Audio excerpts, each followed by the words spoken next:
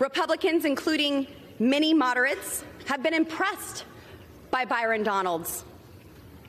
They're impressed by his ability to work together.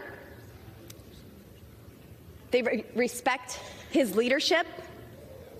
We see him as someone who can communicate what we are all wanting to do in this House to Americans. And he represents so much more than just his district in Florida. Many millions of Americans all over this nation praise the work and the leadership of Byron Donalds. So let's work together. Let's stop with the campaign smears and tactics to get people to turn against us, even having my favorite president call us and tell us we need to knock this off. I think it actually needs to be reversed. The president needs to tell Kevin McCarthy that, sir, you do not have the votes and it's time to withdraw. And with that, I yield. Thank you.